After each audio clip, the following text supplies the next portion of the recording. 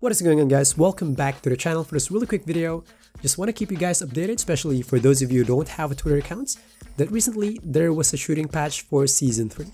Unfortunately though, I can't really test it because I don't have a reference point, so I will just read it to you guys and probably give a quick explanation. So now for the first one, increase shooting make window size on Hall of Fame difficulty and in competitive multiplayer modes when the shot meter is turned off. We all know that, as Mike Wang said, that's 20% before, so they're going to increase it more, but they didn't really disclose how much will be the increase. Next one, reduce the shooting make window size for heavily contested shots on Hall of Fame difficulty and in competitive multiplayer modes. I think this one is a response to the trending Chalk clip recently, where he was hitting consecutive challenged half-court shots. Keep in mind though, they said only for heavily contested shots. Maybe they're pertaining to somewhere above 20% contest. I don't get it, sometimes 2K just put ambiguous terms that could mean anything. Why not just say above this percentage contest or something?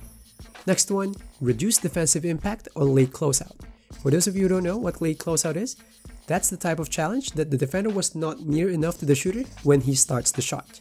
Next one, this one here is kinda general, but it's related to shooting as well. Reduce the impact of takeover boost. I think that one there is pretty straightforward.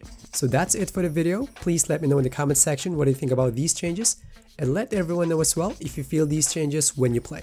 So that's all. Thanks for watching, and I'll see you guys on the next one. Peace.